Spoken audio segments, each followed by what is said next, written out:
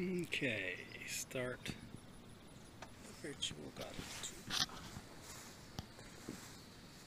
Squash, pumpkins, variety, different kinds. Some vines, the ones down here on the end, these are bushes. Come down here to the end. Oops.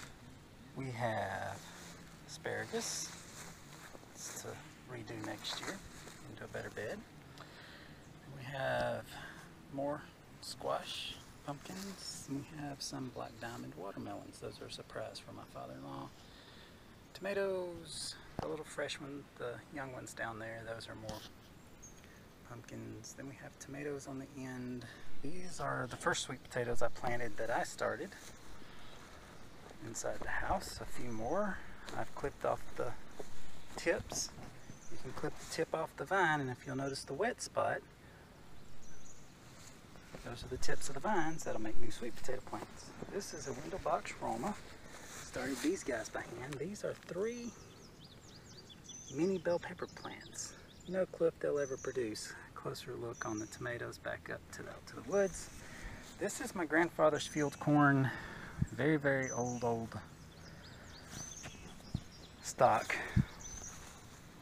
Those are his Red Ripper peas. Now this stuff is planted, and at the very end is genuine cornfield runner beans.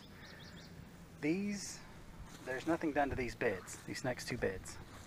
So this is a couple of watermelon plants, more Red Rippers, and some sweet corn. If you notice how pale the corn is.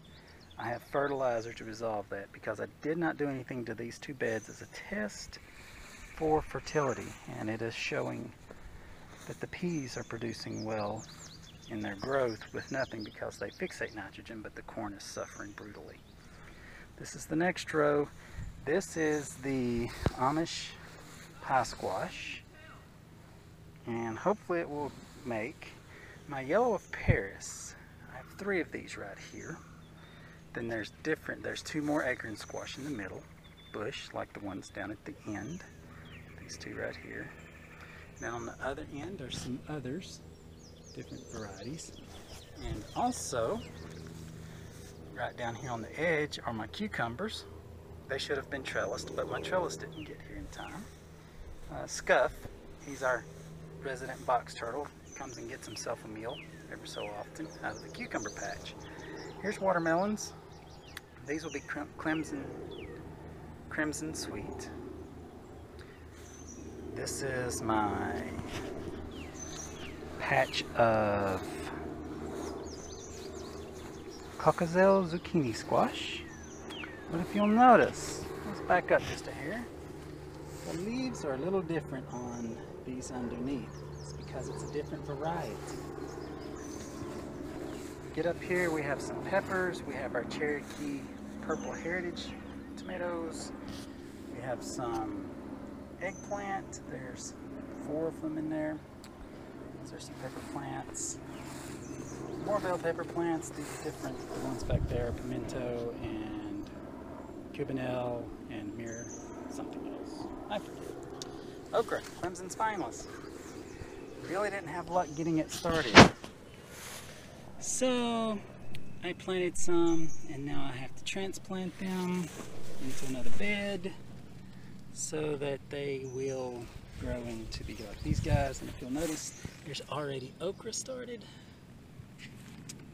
This is horseradish, these tall leaves. This is my rhubarb. This plant has struggled all year out of the 3. The other 2 have done great. If you look up in here, there's this little area right here in front of my hand is 11 squash, yellow squash plants. So if you look up in there, you can see a variety of ages. I collected about 8 pounds since Friday. And let's run back down the row because I forgot to show you. You get over into these guys. This is the acorn squash. They produce quite a bit. You can see one right there. It's pretty good size. There's more up in there. They run all the way across. But the biggest one actually the biggest two. There's the biggest one right here. Look how big this guy is. Get my hand down there so you can see. Now my hand is 4 inches across the palm. So, you can see that. It gives you an idea how big it is. We have a nice little view of the garden one last time. We're going to point this at the ground. We're going to walk out the gate, shoot down the fence. Now the reason we're shooting down the fence is to show you I'm going to extend it all the way just to the left side of that center crepe myrtle to the north fence. I'll have to clean it out. You see the T-post, the wood post. What we have here is the sweet potato bed. It is 6 feet by 23 feet. There's white Haymans. They are all finicky. They're really good, but they're a little finicky getting started.